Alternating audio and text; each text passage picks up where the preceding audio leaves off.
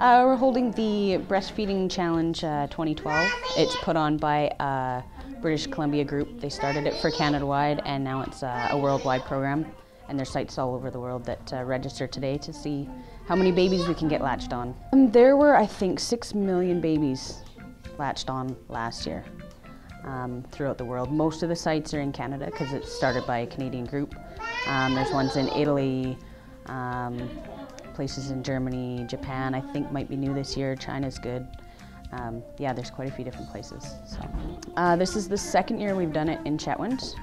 I started the Chetwynd Breastfeeding support group, and I had problems when I was breastfeeding, and it's hard to find a lot of help and support in smaller communities. So I was kind of looking into Prince George, and it's hard to get help right away when you need if you're going somewhere else.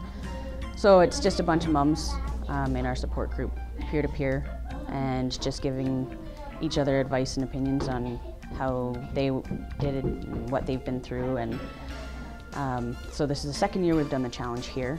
Last year it was just kind of a trial and see how it goes, and we had one person come and one was better than nothing. So this year we're trying it again, and we have a couple at least already. So well, I don't have a baby that I'm breastfeeding right now, but I am pregnant, and I do hope to be in the breastfeeding challenge for next year. I just came to support the event. I breastfed my first child for 14 months. It's the best form of food for the baby for at least the first 6 months. It's easy on the mom too. Once you learn the techniques and you get the baby to latch on properly, it's easy. You don't have bottles and formula and feeding and cleaning bottles, washing, all that in between. It's a lot easier on the mom and baby. It's comfort for the baby. It's skin-to-skin contact. It's bonding. It's better nutrition, better fats. It's made by the mom for the baby. The sort of slogan that they're using this year is eat locally, breastfeed your baby. So that's kind of a cool thing as well. It's just much simpler for everyone, but if you're having problems, you don't want to just give up and go to formula, which is produced in factories and made for babies to eat, when you yourself as the mom produce the best food for them. Gives them protection from colds, viruses.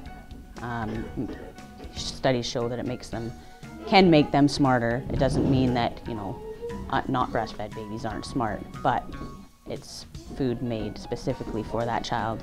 As they grow up, the milk changes according to what they need. So it's a good bonding time. It frees up so much time because it's not having to mix bottles and things.